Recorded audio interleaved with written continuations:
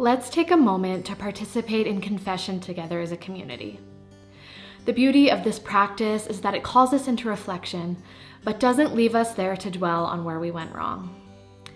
During this time, we pause, we acknowledge where we've fallen short, we breathe, and we let it go. And as we take a moment to look inward, I invite you into a gentle and honest time of self-reflection. I'll offer you 3 reflective questions, one by one. I'll leave a little space, and then we'll pray the Jesus prayer together. So please, join me in reflection and prayer.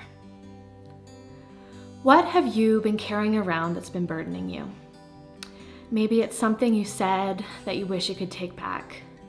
Or perhaps it's a time where you should have taken action, but didn't. Lord Jesus Christ, Son of God, have mercy on me, a sinner. What would a fresh start look like to you? Maybe it's an apology offered, or maybe it's an apology finally accepted.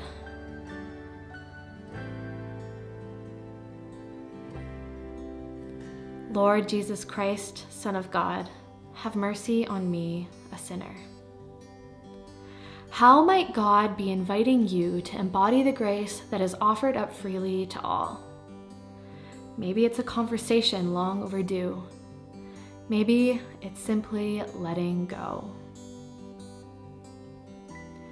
Lord Jesus Christ, Son of God, have mercy on me, a sinner.